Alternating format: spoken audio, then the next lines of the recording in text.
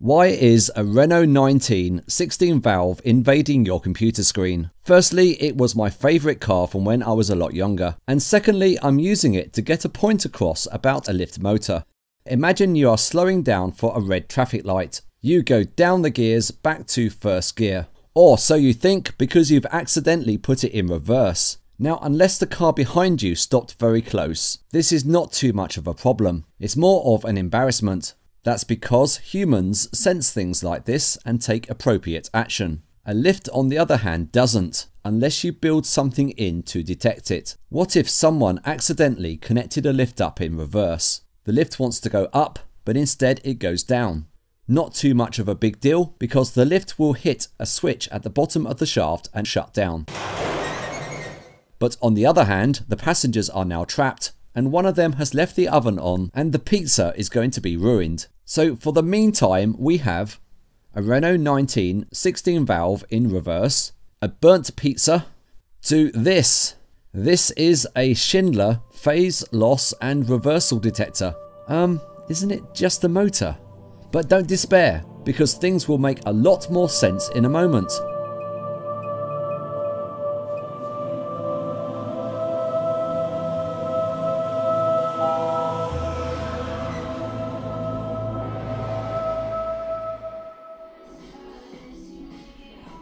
This footage originates from a different video. Two lifts from 1968 and the motor room. There was something very odd in the control cabinet. It's this, a motor. But why is there a motor shut away in a cabinet? And it doesn't even turn anything. And what's the point of a motionless motor?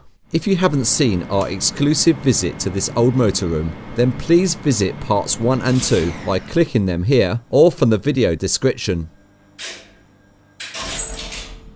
It's probably best to go back to basics for a second.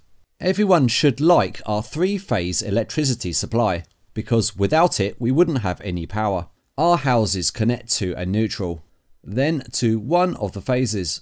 The voltage between neutral and one of the phases is 240 volts AC in the UK. These were known as red, yellow and blue phases. It doesn't matter which phase you are connected to, the result is 240 volts. Houses are generally divided out amongst the phases. If we were to lose a phase, then only houses connected to that phase lose power. For industry, however, all 3 phases are delivered into the premises for things like motors. I'm coming back to this topic in a moment, but in summary, the voltages that exist between each of the phases adds up to 415 volts AC. Perfect for running powerful motors. In addition, all 3 phases provide a circular magnetic field to make the motor turn. To make the motor turn the other way, just swap over 2 of the phase wires with some relays.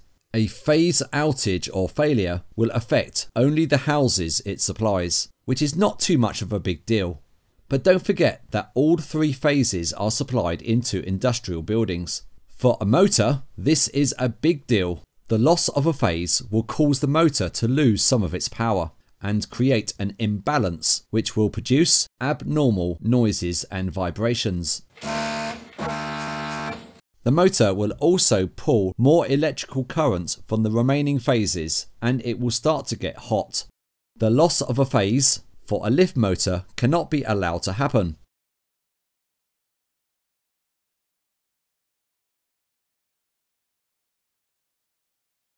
The 3 phases go around the outside of a motor and create a magnetic field that rotates 50 times per second.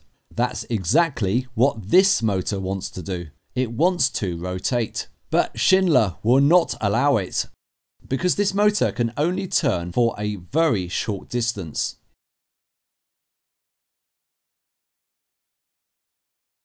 It turns just enough to hold down this switch. With the switch pressed, everything is okay. And the 3 phases are then supplied to the cabinet. If a phase were to be lost, then the motor will become underpowered, and the spring inside the switch fights back. The switch releases and the lift is shut down, preventing the loss of a phase from affecting the main lift motor. When power is restored, the motor rotates and pushes the switch, and power is immediately reconnected to the cabinet.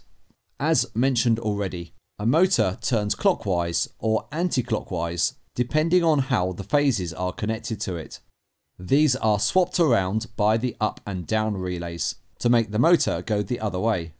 The Schindler phase loss or reversal motor connects directly to the incoming phases and should only spin in one direction.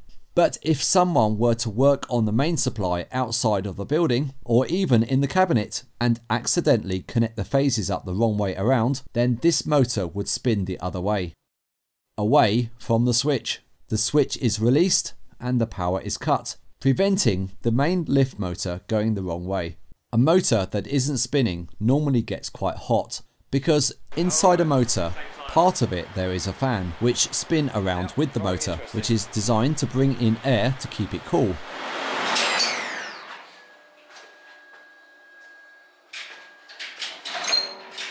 But this motor is designed to stay cool even under constant power. It's not even warm to the touch.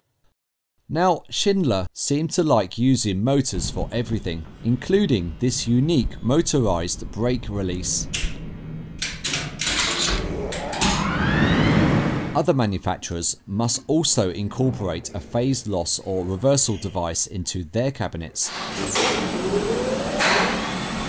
Back in the 50s, 60s and 70s, each created their own designs. This is an old Benny lift. Inside the cabinet, the bar in the middle is rotated anti-clockwise by the magnetic field from the phases, but only if 3 phases are present and the field is going in the right direction.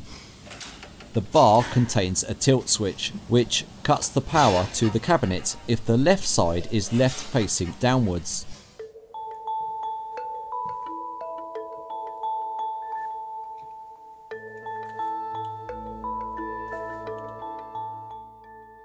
Express lifts also use the same type of system. Behind this box are rotating fields coming from the 3 phases. Operated from behind is this glass tube, which is rotated clockwise. Inside the tube should be a pool of mercury, which when tilted downwards, the mercury flows between 2 contacts at the bottom of the tube. Should the tube tilt back down, the mercury flows away from the connections, disconnecting the circuit and shutting down the cabinet.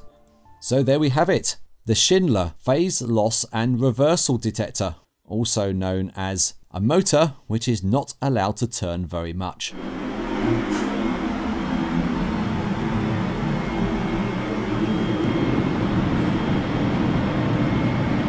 That is quite fast, because one thing I noticed is